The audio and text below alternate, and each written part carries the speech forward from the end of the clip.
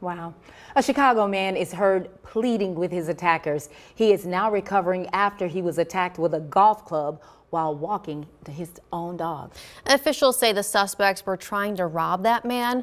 Ring doorbell footage shows several people charging after Nick Christian and his dog. He now has a fractured skull and severe bruising on both his torso and his legs. The victim had to spend the night at the hospital. He remembers what happened. It's all blur. It went so fast from I'm just huddled up with my dog being beaten to all of a sudden seconds later I've got a dozen neighbors around me putting ice on me and collecting blood that's flowing down my head.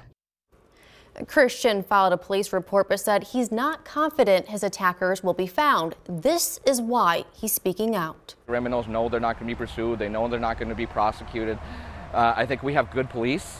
I think there's a lot of good cops who are trying to do good work, but their hands are tied by the people that make policies. Police say no arrests have been made, but they're still investigating.